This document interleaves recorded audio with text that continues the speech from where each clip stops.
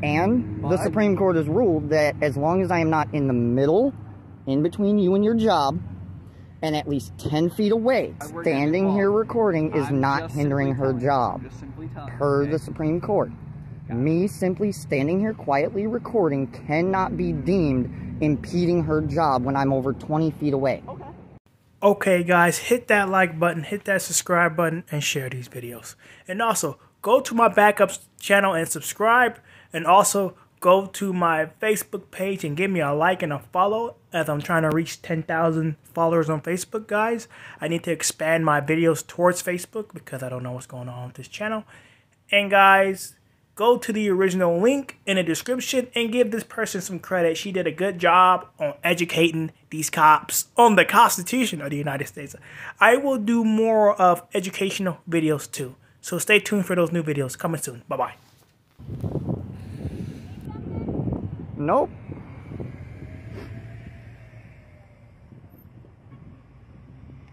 Of course.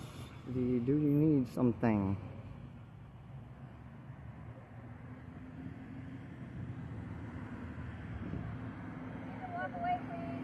I have a constitutional right to record you in the course of your duty. I am over 10 feet away. I am not impeding your duty. I am not in the middle of you and your job. Me standing here exercising my right, if your ADD is going to prevent you from doing your job, go on. I'm exercising my right to record my government officials in the course of their duty. You will not infringe on that right when you swore an oath. You can ask all you want. I have a right to stand right where I'm at, where I'm legally allowed to be, to record you more than 10 feet away from you. You obviously do if you're trying to get me to move. It's broad daylight. I'm right in plain view. Your directives are not needed. Clearly. Like 20 feet away. The Supreme Court's already ruled 10 feet is plenty.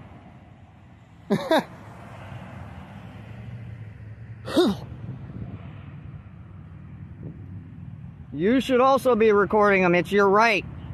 Yup. Do you mind if I pan over? These guys here also know their right. They're also recording. Yeah, quit talking, bootlicker. Got a bootlicker right there. Trying to tell us not to exercise our right. Just like this tyrant here trying to violate her oath of office to tell me directives on where I can record when the law's already dictated where I'm allowed to record.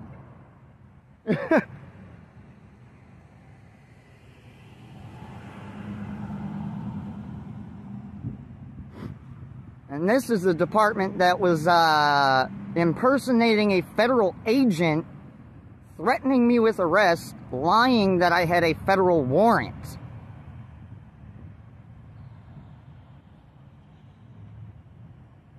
Yet I'm told not to record this department. Yeah, right. Oh, I'm not afraid of being recorded, lady. You don't scare me. Not no more.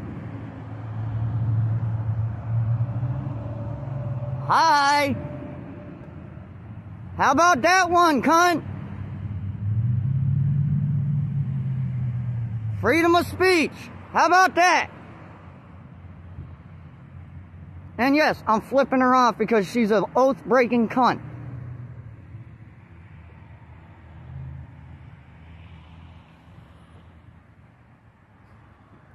We got Unit 129, E5376. And she put her body cam back off the window. Let's see if he actually honors his oath to uphold and defend the Constitution or not. Unlike this oath-breaking tyrant here. Creating quite the disturbance. Yet I walked up here quietly recording and she tried giving me unlawful directives. Okay. Well, that's the disturbance is her. Hang on. Whatever Whatever happened between you and her. Oh, I understand. I'm just trying to explain the situation. I'm just here to obviously try to figure out what's going on. So literally, I'm recording you guys. It is your First Amendment right. I completely understand that, okay? And the Supreme Court has ruled that as long as I am not in the middle, in between you and your job, and at least 10 feet away. I don't know the distance or anything like I that. do. I've looked it up. I've been doing the research for 4 to 5 years.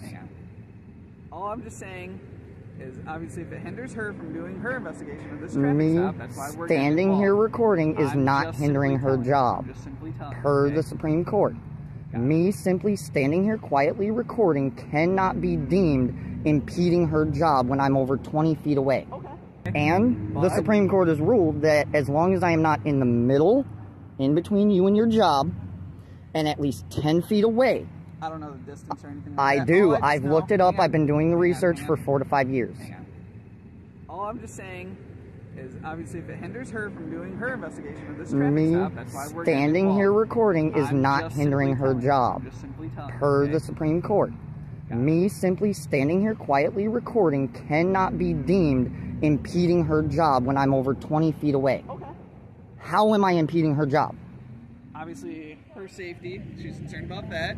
You being I'm a guy standing here with a cat, I'm just saying, recording her, and her whole problem was me recording. Okay, and like I said, it's all on camera. Record. I don't care. Oh, I already know that. Exactly. So the only problem is she escalated it, trying to tell me I had to move. So I can address you by your Not name. needed. Not needed. Okay. No. What crime am I suspected of? I'm not saying you committed a crime. I'm just trying to be respectful. And I don't need to give a name. I need your identification. For? Because you are creating a disturbance. I did not create a disturbance. This person right here is watching you. You were yelling at people going over there. Them watching me and me speaking to people is constitutionally protected. Are you not going to identify yourself? What crime do you suspect me of? Disorderly conduct. I can go get my that name free right speech. There. This is not free speech. You are yelling at passing cars. Somebody yelled at me and I responded. Okay, that is constitutionally protected free speech. I did not initiate. Enough of a disturbance that that person said something to you. Okay. You need to identify yourself. Can I get a sergeant out here or somebody above her? 114. Because she's trying to convert a constitutional right into a crime, which is illegal, and you will be committing a federal felony by forcing an ID and violating my civil rights. You got people there looking. You got people here looking. People looking does not constitute a disturbance. Disorderly conduct. Yes, it does. So me simply standing here recording you and you initiating. All I asked was if you move forward. That's all I asked. And I'm over 20 feet away. I'm in perfect view, broad daylight. That is all I asked, is you to move forward. Yes, and I can and that is a request. I'm done talking to you. So, can we talk over here? Yes, please, because she's just escalating. Fair enough. You guys, anyone that encounters me knows, I do not try to cause a problem. I simply walk up right down the middle of this. Plain view, recording. I stood right in that pile, quiet as a mouse, just recording. She opens the window aggressive, telling me I have to move. I already know the Supreme Court rulings. I tried politely telling her this, that I'm over 20 feet away, I'm in broad daylight, I am simply recording. That's it. And she started escalating, getting upset, and causing all of this. Yes, I did also try to get my point through. There was a gentleman screamed from halfway across the road at me, and I simply said, keep driving, bootlicker. That's it. No other issue there. And simply people watching is not domestic or disorderly conduct. Walking a fine line. I'll tell you that. My constitutional right to speak and to record cannot be converted into a crime simply because somebody else is watching me exercise my right. But when you start making noise and saying stuff like that, it can be. When I start asserting my rights, it becomes disorderly conduct. You're walking a fine line. No, you guys are. Title 18, Section 242. You guys are about to violate my civil rights. And also, you know, that is a federal crime. You're not trying to cause trouble. Yeah. No, if she would not have said anything to me, or if she would have been polite about it, there would have been no issue at all. Would you have moved forward? If she wouldn't have tried acting like I had to, yes. If she would have said, hey, simply so I can see you, could you please move forward a bit? She opened the window and just straight started barking orders telling me I had to move. Okay. No, I don't. The Supreme Court's already ruled. as long as I am not in between her and her job, And then when you get arrested, and I am over 10 feet away, and and I will contact the city attorney, and they will throw it out and do an investigation, just like they did with Racine PD on the last citation I got. sure, you know, and you might And that very will be well on not. you, and then that will be a violation of my civil rights and a federal crime. Title 18, you might not believe it is. I've done the research. I know have a you won on lot that better one? than you guys. Yes, have you I've won? had tickets thrown out because I know what I'm talking about. Have you had any departments charged with a federal crime by doing it? No, because I have not chosen to, because that's not my goal. This could all be My so goal what is your for you guys to understand that when a citizen walks up over 10 feet away from you, quietly recording, and you try giving them a directive that they have to move, and they politely tell you, no, Supreme Court has already ruled, I'm over 20 feet away, I am not impeding your job by being in between you and your job. Where is it? Where is it? You can look it up. It's not my job to show you the laws that you're about to violate. Do something and you don't, Just like it's not not your job to explain the laws to me, it's not my job to explain your job to you. Okay, but it is my job to explain. You know, if you're doing something and then you become disorderly and you get arrested. Yet, me simply standing here speaking, which is constitutionally protected free speech, cannot, per the Supremacy Clause, be deemed a crime. Period. Right, and you doing that isn't, but when you start attracting the unwanted attention of others. That is not unwanted. They're just simple bystanders like me trying to figure out what's going on. And that, the scene, it's the I am not the one that caused the scene. That's the point you're missing. You are. I stood there quietly. Right. She initiated. Right. But by you I did not initiate. By you walking up here, if you never would have walked up here, you wouldn't have had that issue. Oh, so if I wouldn't have exercised my constitutional rights, there wouldn't have been an issue. So citizens are supposed to just not exercise their rights. How is this your business? Your job is my business. I have a it's out. I know. I have a constitutional right to be in our business. To record the police in the course of their duty. They are in the course of their duty. That is public business. That is public record. Because it's a safety only if it is backed by a law. It is not a lawful order if it is not backed by a law, and the Supreme Court has already ruled against that. And then you get arrested because it's a safety issue. And then you guys would be the ones dealing with the consequences of it. Okay. Just because I haven't doesn't mean I won't. Okay. And then if you all I have to do is make one phone call to the FBI after my rights are violated, give them the video evidence, and it's over. And I've already done that with another department in another state. It's a safety issue. It is not safety. If you are here for public safety, a citizen who is quietly, calmly recording you doing your job cannot be deemed a crime. You have no authority over a citizen until they violate the law. Your concern over safety does not trump my right. You only have authority over a citizen. You only have authority over a citizen when they break the law. And I am not breaking the law. You did. You're not getting arrested so for it. I am speaking my mind, recording the police. That is breaking the law. I did not yell. I simply made a short, couple-word statement, and they drove off. They yelled out to me. I did not create that disturbance. It doesn't matter if you created it or not. If so you're gonna sit there and say I'm committing the crime of creating a disturbance, yet I did not create the disturbance, and you're telling me that doesn't matter. You're involved in a disturbance, and you precipitated the disturbance. So my free speech is a disturbance, and warrants all this waste of tax dollars. Yep. You standing here not moving 10 feet up like you're asked. Like I'm not required by law.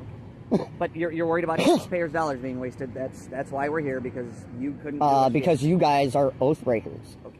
You guys want to violate civil rights. That will definitely be shown, and that will definitely be posted online. Okay.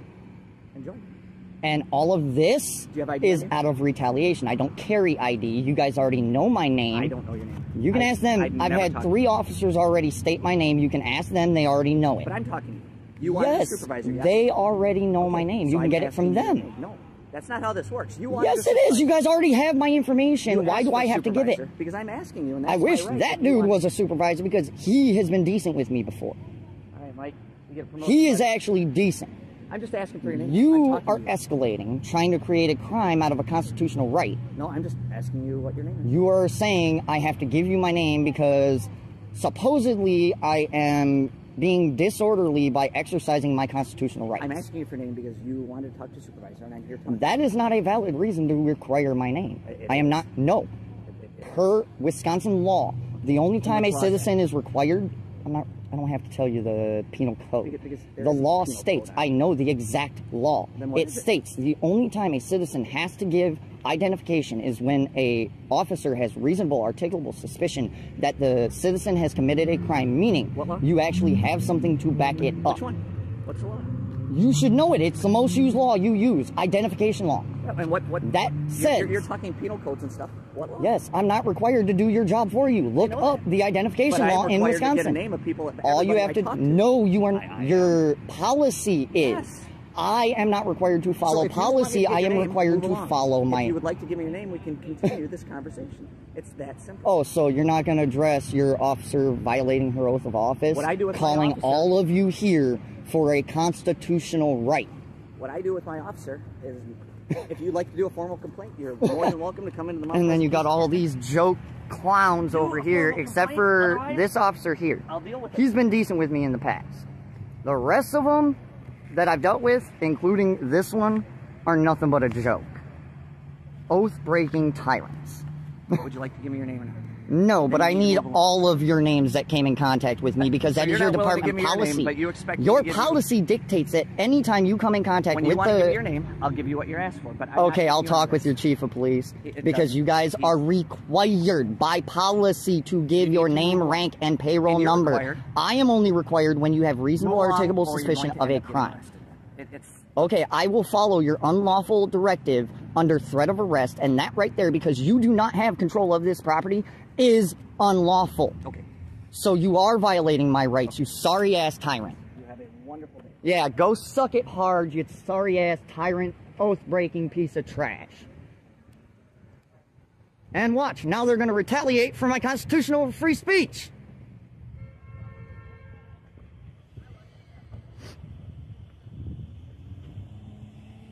Oh, I'm getting them.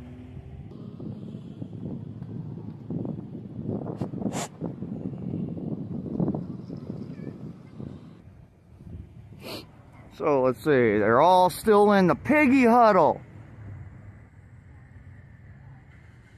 Couldn't force nothing.